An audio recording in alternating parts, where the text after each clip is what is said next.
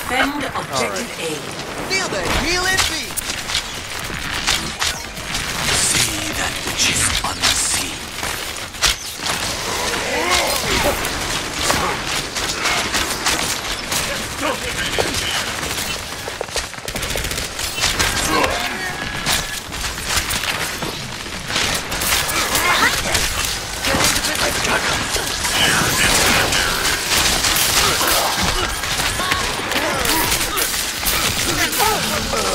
Alright, let's go back.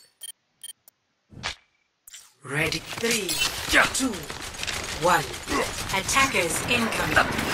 Defend objective So A. there's a couple things worth noting here. So first off is they're double sniper and you're just a Hanzo, right? So generally speaking, at longer ranges they'll have advantage because they'll have walls on you. They'll have like the Widow just like outranges you, like effective range wise. Like I mean you're technically also a sniper, right?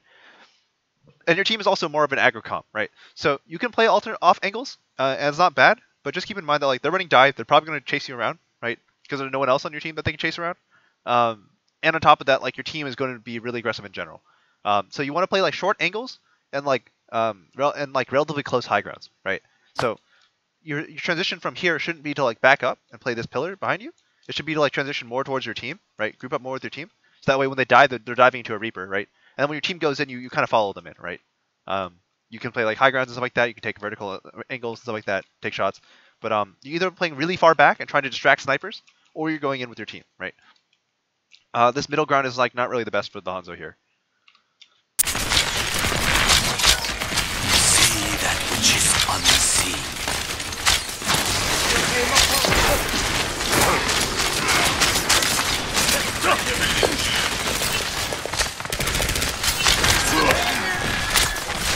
You spend a lot of this fight just like using the tank that happens too close to you, and, like hitting it. You can't find opportunities to go for like backliners, right? And like yeah, that always kind of sucks as Hanzo.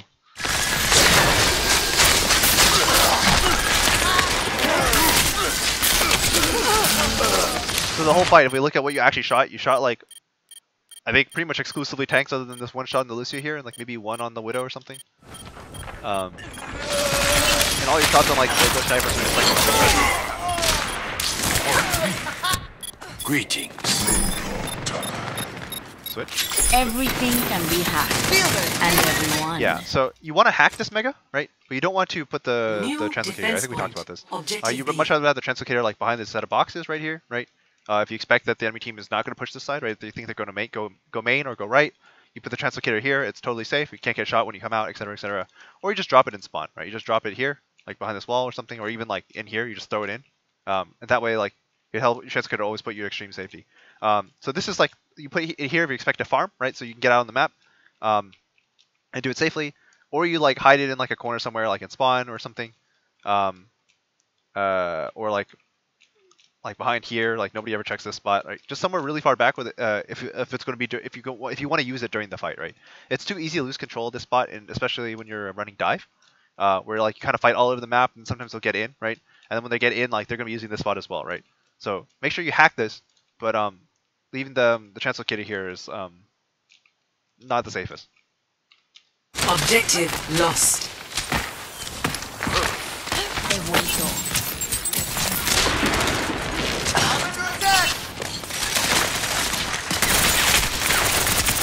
So this might sound obvious, but if they're trying to shoot you, don't try to hack them. I know hack is really forgiving. If they miss, you can get the hack off, but like the odds of this bulb missing you are kind of low. So you can like try to hack during reloads, but like if you get your hack canceled, then it's on 2-second cooldown, right? So if like it gets canceled and then he reloads, you can be really sad, right? So this happens a lot against like tracers, for example, right? You want to hack during the reload when they can't do anything. But if they're shooting you, you just gotta fight, right? You can't. There's no room to hack. It's kind of a small thing. Obviously, it doesn't really matter here, but just something to keep in mind.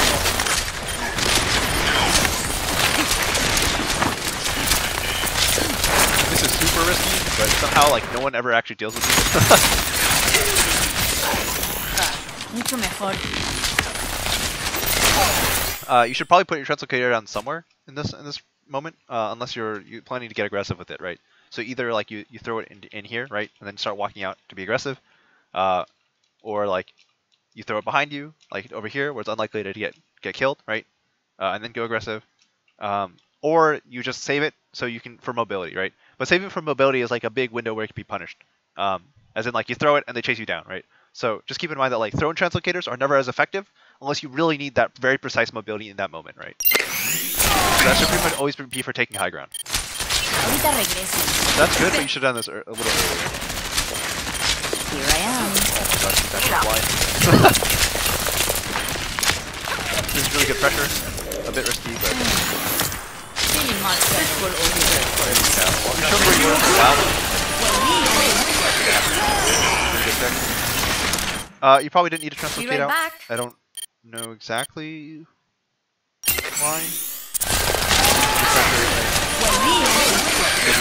Right, you have beat, right? So like, why are you scared, right? Like, oh, what the? Oh, like you have beat. These guys are all right here. Like, just jump up the corner, right, and keep going, right? Hack somebody, shoot, whatever. Even walk back out this way. But like grabbing the mega seems like a weird panic play. Yeah. And that kind of translocator is really risky, right? Because now you're locked here for 6 seconds. As opposed to just having one behind you by default. Not saying you can't go for these, but just keep in mind that like every time you do this, and there's a reasonable risk that you can just get focused and die. Back off. Fight there is fine because your team's winning by a lot, but middle fights it can be problematic. Much better. If you want to hide your translocator, you can like hide it like here. People usually don't check, right? Or you can just throw it behind this wall, this half wall, right? You just throw it over here, land it somewhere around here. In order to kill it, they have to come all the way around here, right? Which is kind of like extreme, even if they can see it.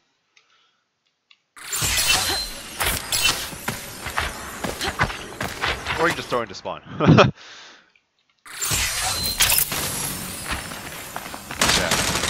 So here, this is like interesting, but the problem is this is like fundamentally like about vision here because you can't actually get aggressive anymore, because you have no translocator. If you want to save translocator for EMP, you can, but just keep in mind that like again, you can charge your translocator while your translocator is down, right? So then you can just like throw your translocator over here, and then sit here, and then like if you want to translocate, you just get rid of your translocator and then throw it, right? Although keep in mind that when your translocator dies, there's some replace a voice line. So even if you kill your own translocator, there'll be like a dang it sound or whatever, and the people can actually have an idea where you are. I've definitely heard Sombras do that. They kill their own translocator, and I heard the voice line, and then like I'm ready to more ready to react to the translocator EMP. But yeah.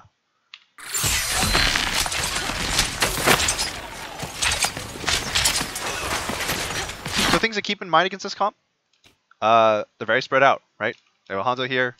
They have the core of the team's here, but the ball shouldn't be here. Like the ball's not really going to be with our team for much longer. The Lucio is kind of together, and then like the Hog's way off on the side, right? So the thing to note about this team is that you don't actually have to find like to throw your translocator to find a good EMP. The good EMP will come to you, right?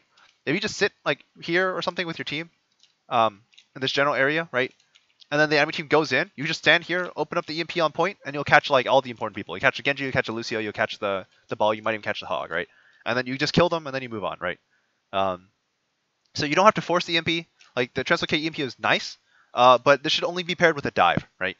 So if like, and you don't have dive, so or like a rush, right? So if you throw the translocate EMP, your team needs to be ready to go, right? And then everyone, as soon as your EMP, like this backline right here, everybody should just run in and focus down targets that you've hacked, right? I don't know exactly what happens here, but it's probably not that. I might need this later. Apagando las luces. Oh, that's good EMP.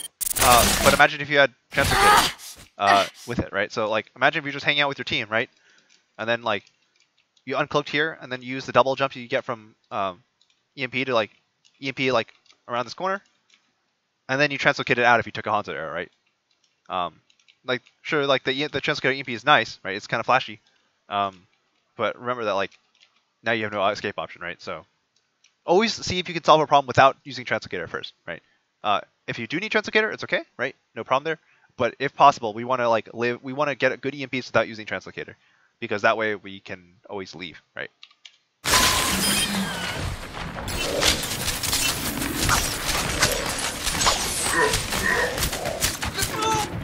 Ya estoy lista para ese trago. ¿Qué tal? Beacon in place. Attack. Yeah, translocator. Much Fine, better. fight here.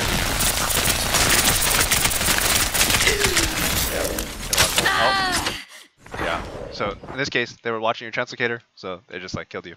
And this is why this is not the best spot for the translocator.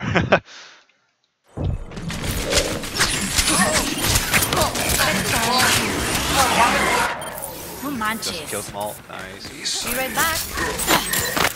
Heal up. So nice adaptation on the translocator. You just put it down on the pack because you didn't want to die like before you got the pack. But the bigger problem now is that like if this happens again, where you end up fighting over here for like, and they're trying to force you out. When they start fighting you here, the Genji will just kill your translocator, and then you'll die, right? That's like a common play. The fact that Genji waited was kind of interesting. Because if you just killed your translocator, like this team would have killed you.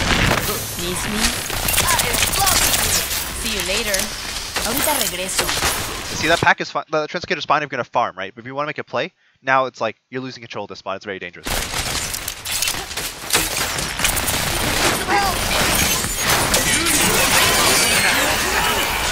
Really much better.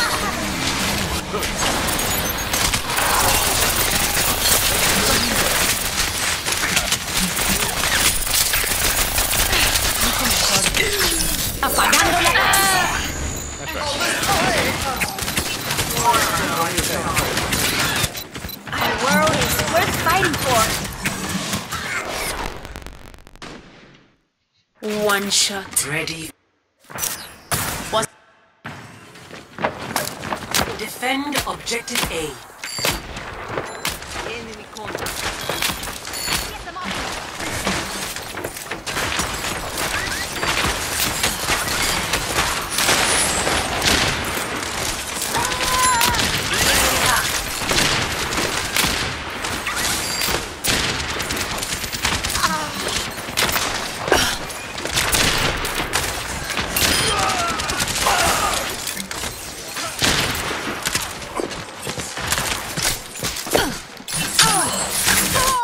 So here, this is just like, Widow is very straightforward. But here, so you get a pick, right? But your team lost the fight, right? And you see them walking forward, you need to run as fast as you can.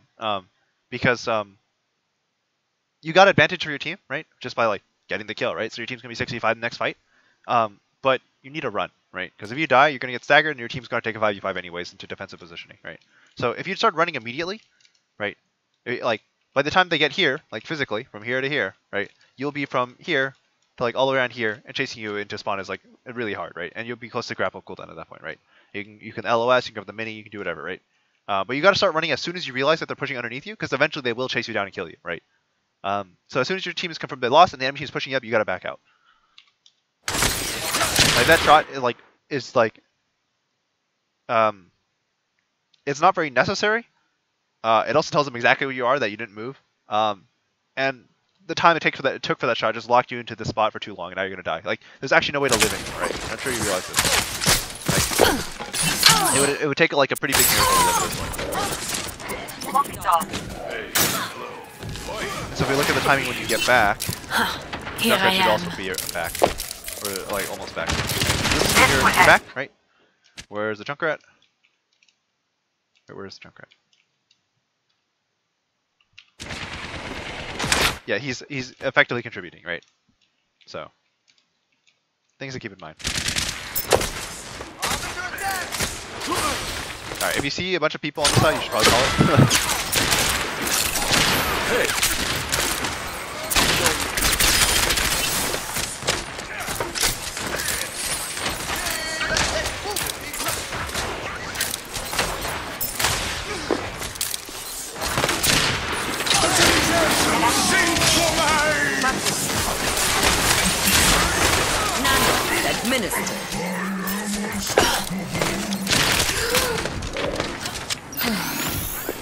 Alright, your team is broken free.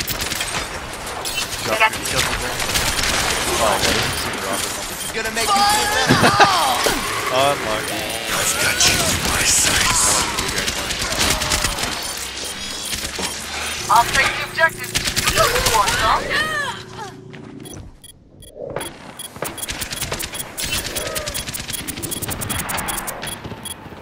Essayons encore une fois.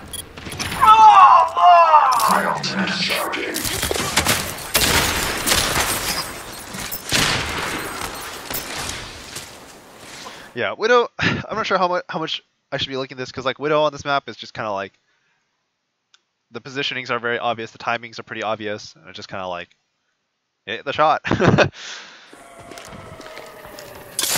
you haven't really made any like major problems. I do think you could probably rotate into the map at some point, but I mean, the soldier is sitting here the whole time, so it's kind of hard to do that. Go to sleep. No one can hide from my sight. Fire at will!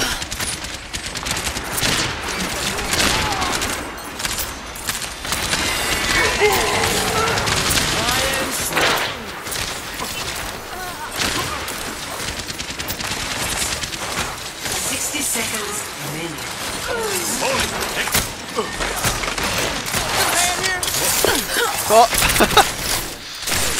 Damn.